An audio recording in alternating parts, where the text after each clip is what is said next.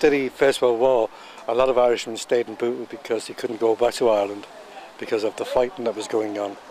They'd have been hunted down and killed, so they stayed in. A lot of them stayed in Bootle, Scotland Road, and Park Road. So I think myself, Bootle is very, very proud to have such a strong Irish connection. So, what are your memories of the Park Lane estate? Very good ones, very good memories.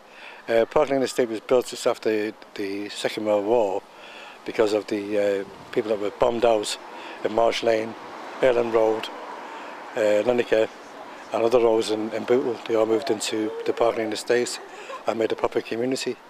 I was also living there myself for a number of years, and I found it a very good estate and very nice people.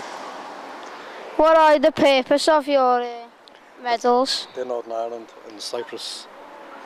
That's what I served, and in Germany. And this medal here is for Northern Ireland for 2 tours. It's a general service medal, but it's got a bar on it. You can see on it, it says Northern Ireland. Yeah. This one here is for Cyprus. And this one is the Queen's Golden Jubilee Medal, which all ex-servicemen receive. That's the 3 medals. That's what Does this mean on this RBL poppy? Yeah, I've done it for 16 years and you get one of these badges for collecting for the poppy appeal. And could you tell us what your medals are for? Well, people don't normally like to tell anyone what the medals are for, but in this case I will explain, okay?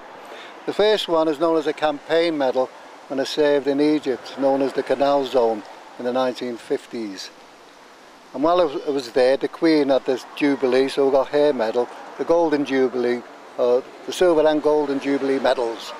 And when I came out of the army, I joined the Territorial Army, and that's what that particular medal is with the bars. That means I served 24 years. And when I left the Territorial Army, now called the Reserves, I was asked to join the Army Cadet Force as an adult instructor.